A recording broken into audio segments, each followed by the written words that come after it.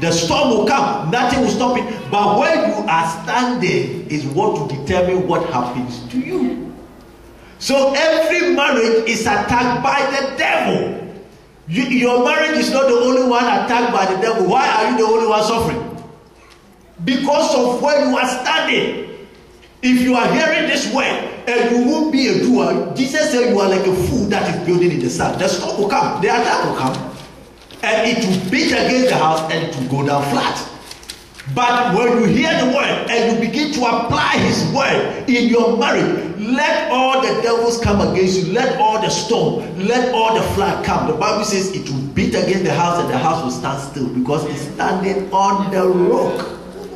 Praise the Lord. And scriptures cannot be broken. So please, go back home today and love your wife again. Love your husband again. Let it be like you have just met. No matter what happened this morning before you came, you get back home and you say, devil, shame unto you. Jesus is glorified in my home. Praise the Lord. Hallelujah. So you are going back home to renew the love.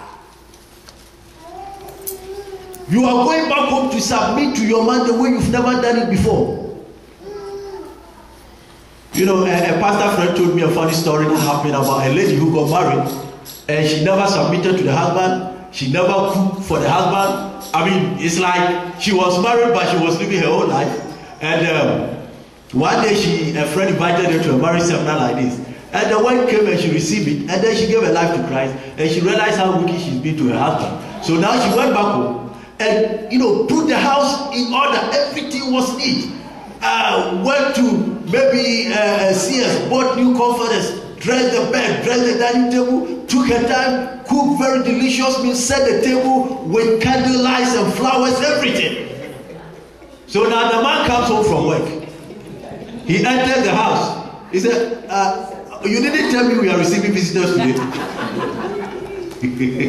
And the lady said, oh, honey, no, we are not receiving visitors. It's you, everything here, you are so special. The man said, wait. You mean all this for me? The man said, yes, it's for you. He looked at the wife, he said, you think I'm stupid, eh? You think I'm stupid? What is it that you have put in the food? That you want me to eat and die? That is why you've made it so delicious and so beautiful so that I will eat everything and die and go. I'm not stupid, I won't touch that food. Since we got married, when have you put food on the table for me? Talk less of candles and flowers. Look, I'm not stupid. I'm not a stupid man. So the woman has to run back to the husband. Pastor. He said, Pastor, this is what is going on. My husband doesn't even believe in me. So the pastor went to the house, sat the man down and said, no sir, your wife is not doing anything. She just realized that she hasn't been a good wife. The word of God came to her, her eyes are open, and now she's trying to be a good wife. That's all. So please receive her. Amen. And allow her to be that wife. Amen. And that was how the man also gave his life to Christ. Amen. Praise the Lord. So I want you to go home today and let everybody that sees you from today testify that you came here this Sunday, that you sat down and listened to God's word concerning marriage. You are going back home to step on the head of that devil. Amen. Who says you won't enjoy peace, who says you won't succeed in marriage. God says marriage is good. And listen to me, man. God said he that finds a wife has found a good thing. No matter how you have looked at your wife before, go home and tell your wife, Annie, you are good to me. You are good in my life. You are a blessing. You are not a problem to me. I love you, I cherish you, I honor you with all my with all my heart. And the wife is also going to go home and look at your husband and say, honey, I love you with all my heart. I submit to your authority. I submit to your leadership. I submit to you. And when you begin it this way, the moment you hold your hands together and begin to pray, heaven will answer. Amen. Praise the Lord. Heaven will answer. And so please, don't live your marriage life anyhow.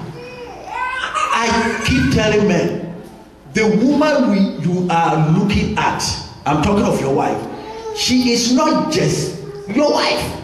She is also the mother of your children, the children you claim to love. She is the mother of the children. And so you are not just dealing with a wife, you are dealing with the mother of the children you love. And some men, because their heads are not well balanced on their shoulders, they go like, oh, me, I love my kids. As for my kids, I love them. I don't care about the woman. I love my kids. I told the man, did you pluck the kids from the tree? Did you pluck them from the tree? How did you get them? Somebody carried them 9 months in their womb. Have you carried a baby before? Do you know how it feels like? You know, I love my wife the more the first time I saw my wife deliver my first baby.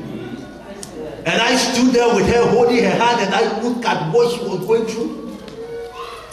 I said, every man must experience this. Is that what the woman has to go through to make me a father? I will be the most stupid man to do anything to hurt her. Praise the Lord. And so next week, God willing, we are going to get into the responsibility of the man in the home, and we are going to go into detail on this issue. Then you will understand why you have to love the woman. And to bring it to a conclusion, let me emphatically say this to the men. You are nobody without your wife. Yes. Just understand it. Without the woman, you are not good. God said it. Everything I've made is good except man, because man is a road. So without the woman, you are not good. So it is only a stupid man that will treat that we came to make you good anyhow. That's the truth. Get this understanding. Christianity is working with God with his principle. It is not church membership. The devil is wrecking homes because people just go to church. They are happy with church membership. They are happy with singing and dancing. Praise God for all those things. But if after all this, you are not working with God on the basis of his principle, you are a joker. Yes. In the church. Everywhere. Whether in the church or out there. Praise the Lord.